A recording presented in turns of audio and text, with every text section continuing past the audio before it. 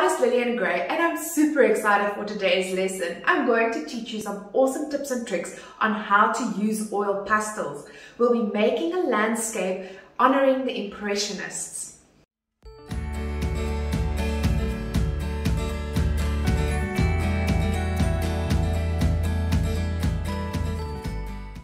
There's a free oil pastel printout on our blog for you to practice the various tips and tricks in this video. For today's lesson, I'm using oil pastels and paper. I've got other things that's going to help me along the way, like paper towel, earbuds, and a scraping tool. A quick note on buying oil pastels. There are various size packs that you can buy. A cute little 12 set is great to work with if you can afford a bigger pack with 48 pastels. It just gives you a lot more color options and really helps with the blending. If you would like to buy any of these art supplies, you can shop online with us. The link is in the description down below. Today, I am going to be working on an easel. You don't have to work on an easel. You can work flat if you like to. An easel just really aids with not smudging and getting your proportions right. What happens when we work flat is our eye first sees this part of the page, then the middle, then the top, and when we flip it up, usually our drawings are out of proportion, where an easel prevents us from creating a parallax mistake with our eyes. Have you ever wondered what is the difference between oil pastels and crayons? The biggest difference is that oil pastels, the pigments are held together using oil. With crayons, the pigment is held together using wax. By using oil in oil pastels, it gives it this buttery texture, a really smooth texture that is wonderful to blend with. It's much harder blending with crayons. However, you need to be cautious when working with oil pastels because they can smudge too much, dirtying the colors. Helpful tips and tricks. First, lightly sketch out your drawing and then only start pressing harder. Make sure that you have the correct grip when using your oil pastel. I tend to hold it like I'm holding a knife, cutting a steak. Have paper towel or toilet paper or tissue paper close by so you can clean the points of your pastels since they can get a bit smudgy and dirty. A very helpful tip to me is to know which colors to blend together. Colors next to each other on the color wheel are called analogous colors. They blend really well together.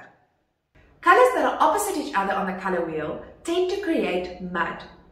They are high contrasting complementary colors, should be placed next to each other and not mixed together.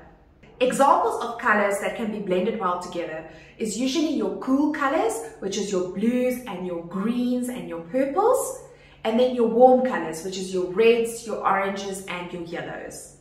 To prevent smudging and dirtying my hand, I often put a paper towel underneath my hand while working on my oil pastels. It is totally normal for your oil pastels to snap and break as you work with them. The set is definitely not going to stay in some pristine condition. What's important to note when using oil pastels is you don't actually color in.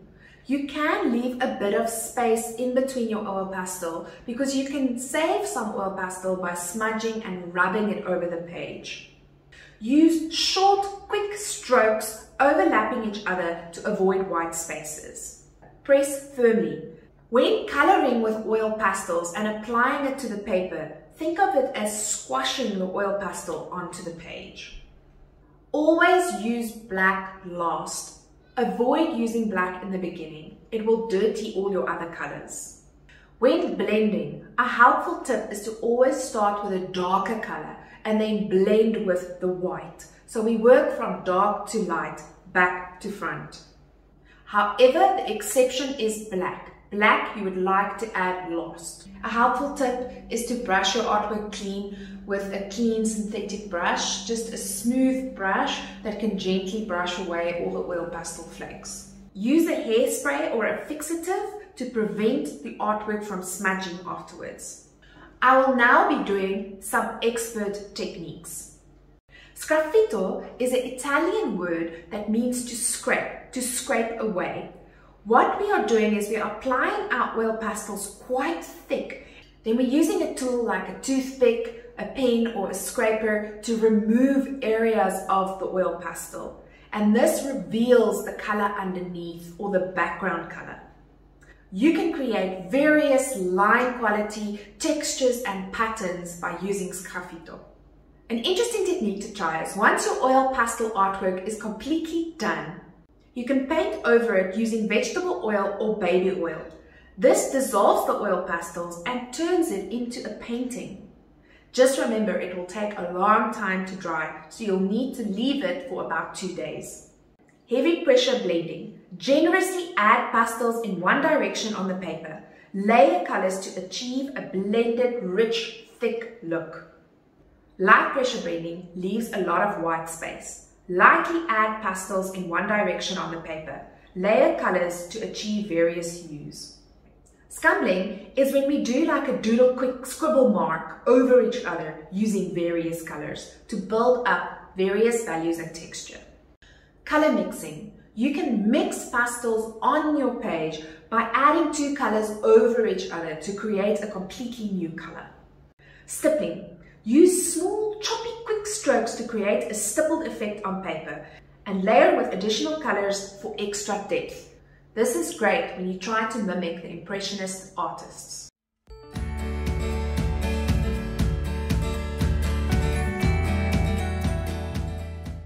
You get various pastel papers that were made for oil pastels and soft pastels. The hexagonal design holds the pigment to ensure that it doesn't rub off the page.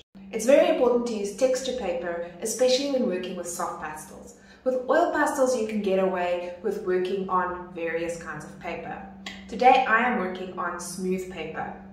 It's also important to note that you can use various colors and then use the background color of the paper as an extra color when you create your artwork. Let it shine through, incorporate it into your design and your artwork. Now that you know various oil pastel techniques, let's create an amazing artwork. I am going to create a landscape inspired by the Impressionists and the Post-Impressionists. You will see I'm going to add some fuzzy edges that's inspired by Renoir, some stippling that's inspired by Van Gogh, and some interesting marks that's inspired by Toulouse Lautrec. It is important to choose a good reference for your artwork. Ensure your image has a good value range. My reference today is from Unsplash. It's an awesome website with photos that do not have copyright on them. All they ask is that you link directly back to them, crediting the photographer. Today I am going to do an olive grove. Here are some tips and tricks for setting up your station. Use sheets of paper towel or newspaper or a table cover to protect your desk. Your pastels will create a lot of flakes. Tape off the area with masking tape that you plan to draw in. This leaves a nice crisp clean line once you are done. My general approach here is to move from dark to light. I'm starting with my cool colors, the colors that will blend easily together like my blues and my purples. Now I'm starting to add my complementary colors as highlights. Notice that I'm not blending them.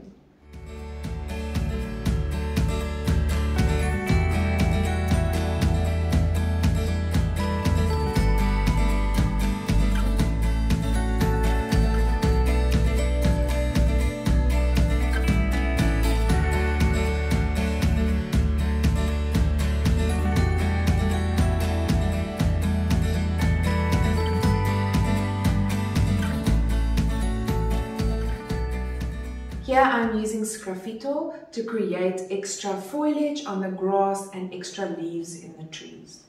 As you can see here, I'm adding the black last to create the drama and the higher contrast.